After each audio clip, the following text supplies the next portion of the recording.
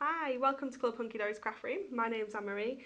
Today I'm going to show you how to make this beautiful Kinetic card from the Decadent Days collection. I love this card, it's an absolute personal favourite of mine because I love how much movement there is in there, how much dimension, and that it's always going to fold flat for posting.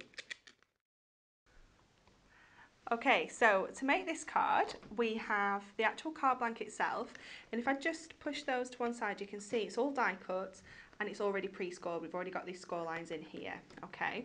So we have the topper sheet. Now on here you'll find all of the die cut segments that are going to sit perfectly onto the card blank. Now what I've already done on the back with some super sticky tape, just so that you can see, it isn't really necessary to use the super sticky because you can use foam pads if you want to, it's entirely up to you, but I've just already put 2 strips of the tape on the back of each of the toppers that are going to sit on the card. So the 2 that I haven't put tape on are the topper with the lady on and the topper with the sentiment on, because I do want to use foam pads for those 2. So all I'm going to do now is push out all of the pieces, and they literally just sit onto the card. It's really simple to work out where they go, but I will just lay them all out for you so you can see where they go. It's a good idea to do that beforehand so you don't end up sticking one down in the wrong place, although you will tell when they go on there if they're not quite in the right place. So just push them all out, and they've all got that lovely Deco scallop design either foiled or printed onto them as well. They look gorgeous. Okay, so just making sure the Deco scallop's the right way up. We have the 2 end panels which just sit at the sides there. You can see how they're going to go because they've got a little border that just goes all the way around. Then we've got the 2 that are going to sit either side. Then we have top and bottom, and then the 4 which are just printed are going to sit in the 4 remaining spaces. Okay, so you can see exactly where everything needs to go. So all I'm going to do now is just make sure they're stuck down. So always lay it out first, then you've got a right idea of how things are going to go, and then just stick them down.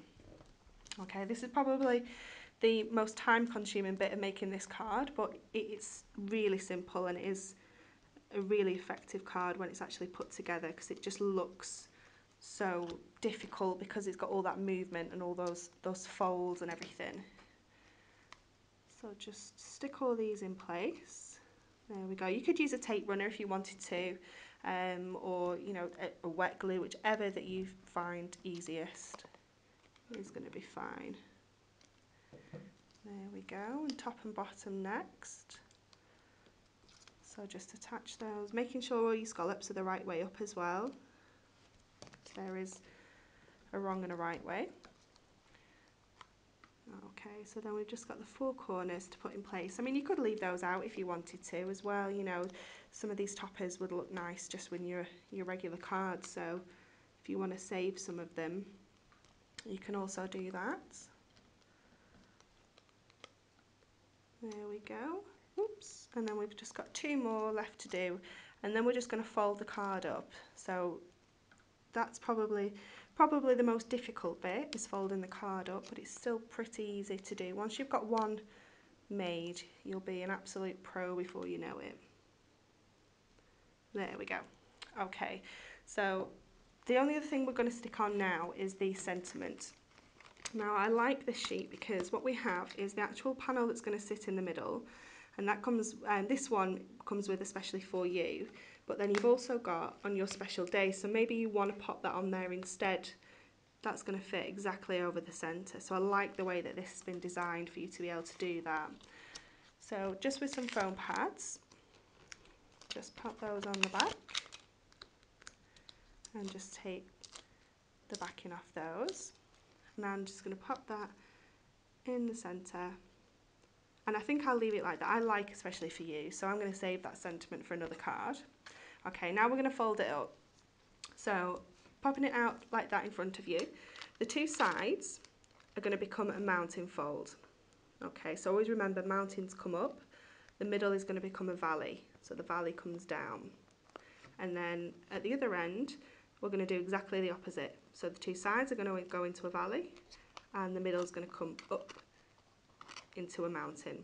and it's already taken shape, so we can literally just press it down and you've got that fabulous kinetic shape.